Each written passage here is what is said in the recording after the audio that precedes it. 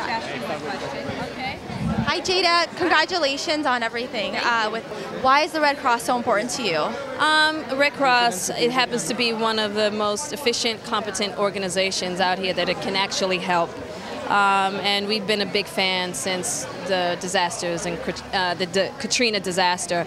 So I'm a huge, huge, huge supporter of the Red Cross. And your show Hawthorne has become such a huge success as well. Can you tell me what's like working on this show? And what's it like working on Hawthorne? It's a lot of work.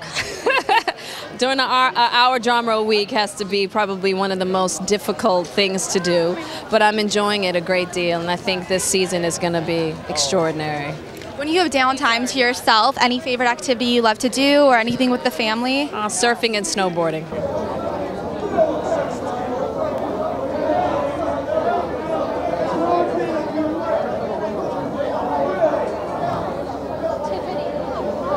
Can you tell me the secret to a successful relationship? Oh, you know what? That's a long answer.